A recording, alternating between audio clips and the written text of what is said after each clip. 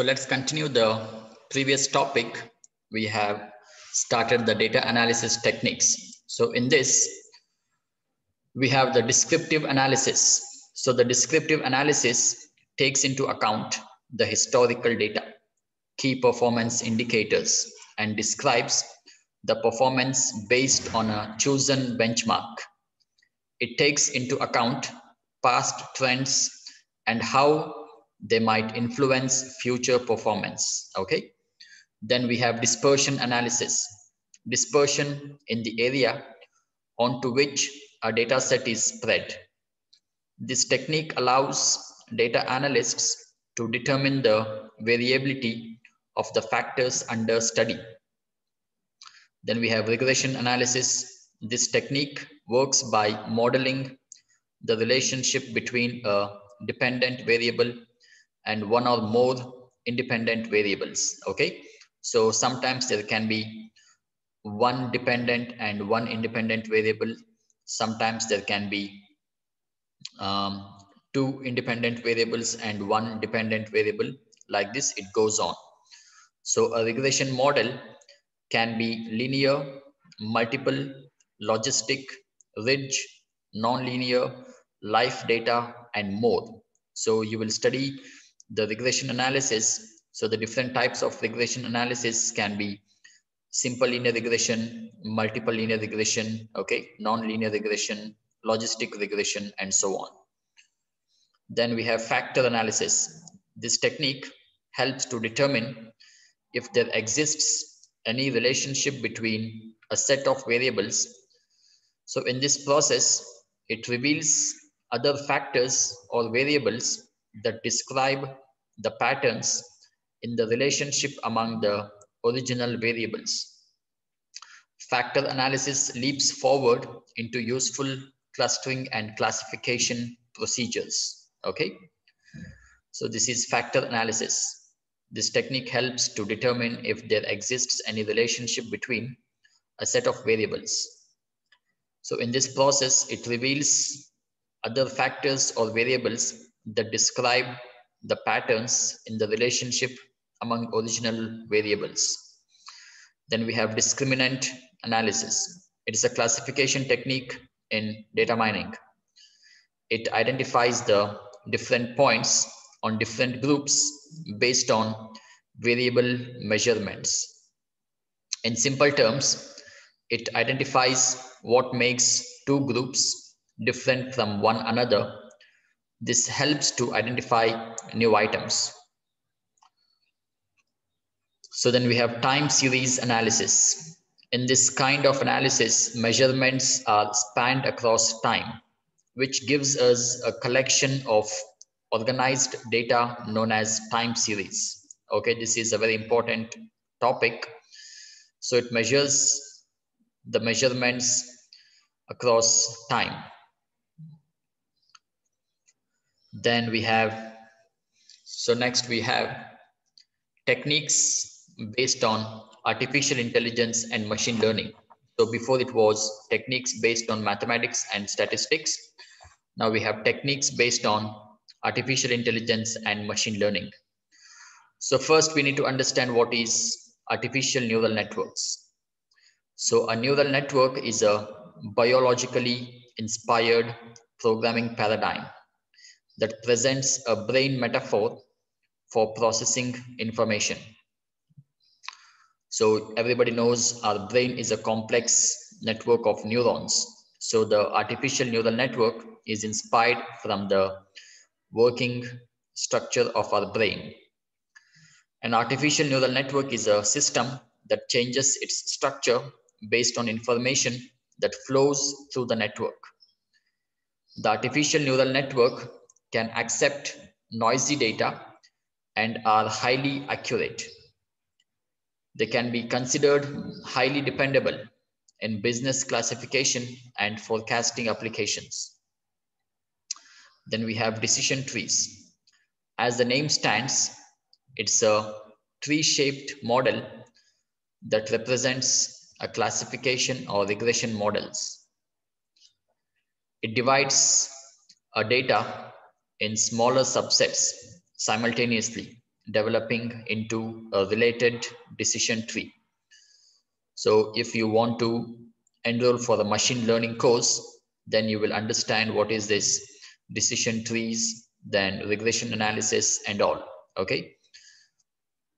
So Uplatz has a very good portfolio on the courses regarding machine learning, then Python, advanced Python, and deep learning, data science, and many more. All right. The evolutionary programming. This technique combines the different types of data analysis using evolutionary algorithms. It's a domain-independent technique which can explore ample search space and manages attribute interaction very efficiently. Then we have fuzzy logic. It's a data analysis technique based on probability, which helps in handling the uncertainties in data mining techniques. Okay, so these are the techniques based on artificial intelligence and machine learning. Then we have techniques based on visualization and graphs. So in this we have column chart, bar chart, which are used to present numerical differences between categories. The column chart takes to the height of the columns to reflect the differences. Then we have line chart, which is used to represent the change of data over a continuous interval of time. Then we have area chart. This concept is based on the line chart. It additionally fills the area between the polyline and the axis with color, thus representing better trend information. Then we have pie chart. It is used to represent the proportion of different classifications. It is only suitable for only one series of data. However, it can be made multi-layered. Then we have funnel chart, we have word cloud chart, then we have Gantt chart, which shows the actual timing and the progress of activity in comparison to the requirements.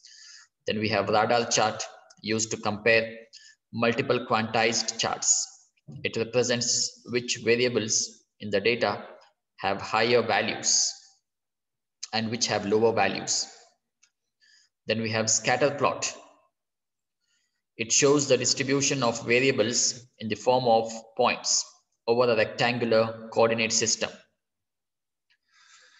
The distribution of the data points can reveal the correlation between the variables. Then we have bubble chart. It is a variation of the scatter plot. Then we have gauge. It's a kind of materialized chart. Here the scale represents the metric and the pointer represents the dimension. Then we have frame diagram, which is a visual representation of the hierarchy in the form of an inverted tree structure. Then we have rectangular tree diagram. This technique is used to present hierarchical relationships, but at the same level. It makes efficient use of space and represents the proportion represented by each rectangular area. Then we have map. In the map, we have regional maps, point map, flow map, and heat map. The heat map represents the weight of each point in a geographic area. The color here represents the density. Then we have regional map, which uses color to represent value distribution over a map partition. The point map represents the geographical distribution of data in the form of points on a geographical background, right? Then the flow map represents the relationship between an inflow area and an outflow area. So this is about techniques based on visualization and graphs. So this is all about the different types of graphs and maps. Okay. So we have so many types of visualization techniques, different types of charts, different types of maps. Okay. Then finally, let's move on to the data analysis tools. So in the data analysis tools, there are several data analysis tools available in the market, each with its own set of functions. The selection of tools should always be based on the type of analysis performed and the type of data worked. So here's a list of a few compelling tools for data analysis. The first one we have is Excel. It has a variety of compelling features, and with additional plugins installed, it can handle a massive amount of data. So if you have data that does not come near the significant data margin, then Excel can be a very versatile tool for data analysis.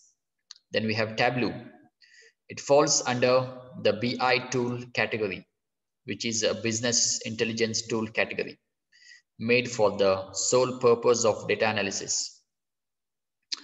The essence of Tableau is the pivot table and pivot chart, and works towards representing data in the most user-friendly way.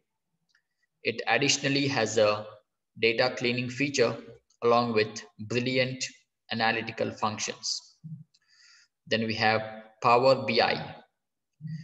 This tool initially started as a plugin for Excel, but later on detached from it to develop in one of the most data analytics tools.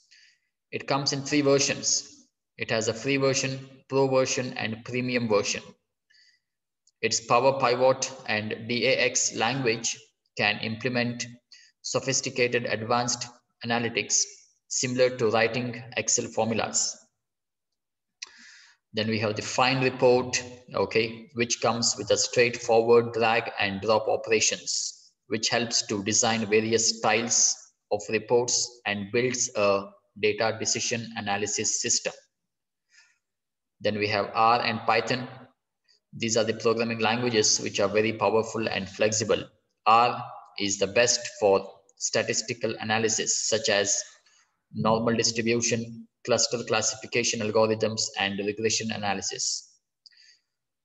It also performs individual predictive analysis like customer behavior, all right, and many more.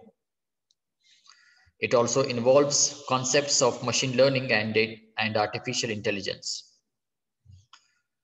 Then finally, we have SAS. It is a programming language for data analysis and data manipulation, which can easily access data from any source. SAS has introduced a broad set of customer profiling products for web, social media, and marketing analytics. It can predict their behaviors, manage and optimize communications. So finally, we will conclude this lecture. So this is a complete beginner guide about what is data analysis. Data analysis is the key to any business, whether it is a startup, so whether it's starting up a new venture, making marketing decisions, continuing with a particular course of action, or going for a complete shutdown. So the inferences and statistical probabilities calculated from data analysis help to base the most critical decisions by ruling out all human bias. Different analytical tools have overlapping functions and different limitations, but they are also complementary tools. Before choosing a data analytical tool, it is essential to take into account the scope of work, infrastructure limitations, economic feasibility, and the final report to be prepared. All right. So hope this was helpful for you. Have few more times of the preparation. So just look at this lecture a few more times if you are preparing for any interview or if you want to create a career in data analysis. All right. So any doubts, you can mail us. Thank you.